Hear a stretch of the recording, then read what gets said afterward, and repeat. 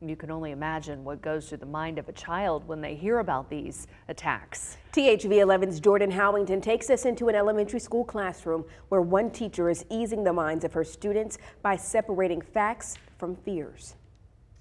Yeah, Pine Haven Elementary social studies teacher Katie Douglas said her college degree comes down to this right here, making sure her kids know what's going on around them, teaching them the facts when they come to class with all kinds of questions.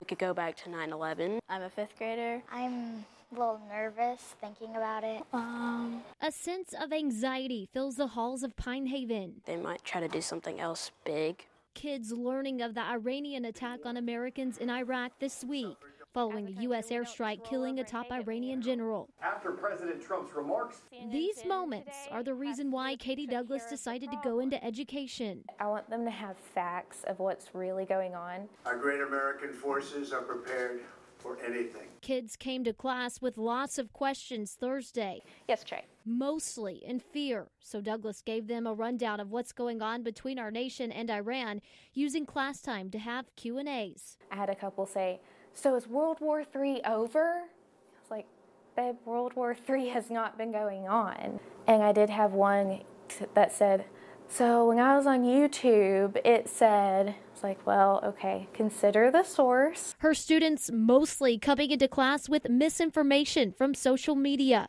causing worry and anxiety about what's going to happen next. I thought there's just going to be a big war. I know at home they hear a lot of opinion, which is perfectly fine.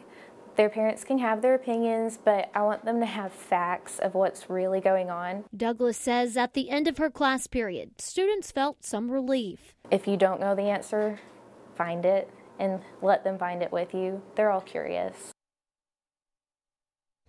The students in Miss Douglas's 5th grade class also learned about reliable news sources to collect their information so they can go out into the community and spread factual details about history.